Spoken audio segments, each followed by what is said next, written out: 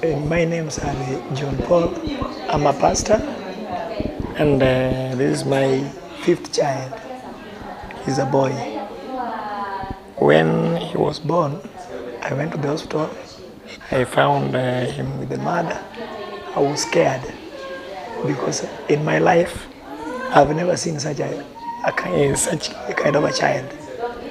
And when I saw the child, I asked the woman, "Did you leave the bed so somebody came and replaced my child, or is my child?" She told me that I've not left since I gave birth. Then I was surprised. I walked away, asked myself, what kind of a name can I give the child? Because all names disappeared. The child was born with both the lip, palate, and the cleft. And it was so strange because the mouth was wide and was scary. Because I'm a pastor, when I went home with the child, so the congregation came to visit the child. So I was somehow hiding the child. I stopped many people from accessing the child, but later on, I opened up and I asked God, if you have given me this child as a test, I will love the child more than others. So I started drawing closer to the child. The child was malnourished because the child was not breastfeeding, and even other food. So the weight reduced, and the child could not eat. So I was rushed to Kisii referral. There we stayed for 1 month and 2 weeks until the outbreak of Corona is when I was brought home. And when we came back home, he was now 6.5 kgs, but the operation needs around 10 kgs. So the child started feeding on using a pipe. After that, I went back to the hospital. Was given oxygen, blood, and water. I took the child to Kisumu. The child was operated. This place, the lip one. So I'm now back for the cleft palate, which is the inner one. And the child could not talk well because when he is speaking, the pronunciation you cannot. When you are keen is when you can understand. How old is the child? The child is 3 years old. Yes. What's his name? Cleveland Favor. Yes. And how does other children look at? Yeah, when he was born,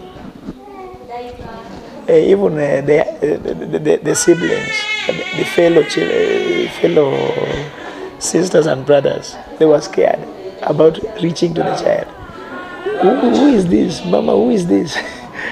He's not our child. He's not from this family. So many were looking down upon the child. But later on, they start loving the child because the child is energetic, eating very well, playing, romantic. So that, yeah.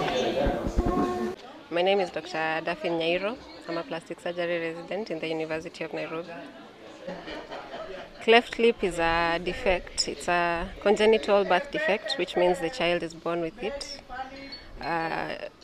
where the lips or the palate being the roof of the mouth, is not complete. There is a defect, so that the upper lip does not fuse. Sometimes it's only the lip, sometimes it's the lip and the palate, or the palate only. Cleft lips come with a few challenges, the most common being breastfeeding, especially in patients who have a cleft palate, because then they're not able to suction properly, and therefore the mothers have to be shown how to feed the child alternatively, either express the milk and feed or supplement. Yes, they can be diagnosed by the routine ultrasounds that are done. in utero, or it can be diagnosed when the child is born. Sometimes you might not be able to see it if it's just the palate alone, or if it's submucous, where the skin is okay but the muscles inside are separated.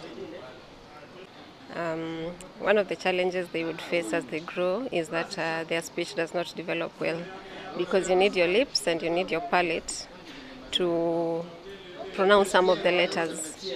And so when they don't have a tight seal, some of the letters are difficult, so they have speech delays or speech abnormalities, which, if surgery is done and speech therapy is used early enough, can be corrected. It's a common condition.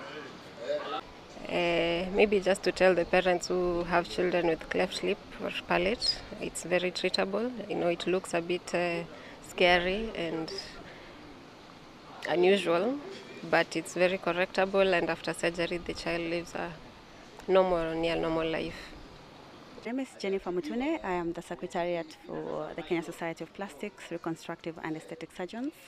It's a society that was formed 12 years ago with the aim of like-minded surgeons who thought that the plastic surgery should be taken to the international levels. We are in Homa Bay County as one of our areas that we chose to come and do the cleft lip and palate. We'll be here for the week. It's because it's the focal point for this catchment, and we thought it has the capacity and the ability to be able to follow up on patients. It's actually the first time that we're here, and the response was really positive.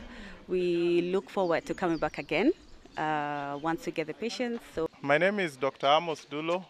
I'm the Deputy Director for Curative and Rehabilitative Services in Homa Bay County.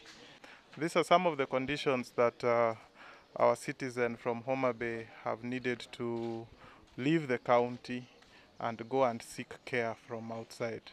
Most of our patients from Homa Bay normally go to Moi Hospital in Eldoret or Kenyatta Hospital in Nairobi to seek these services.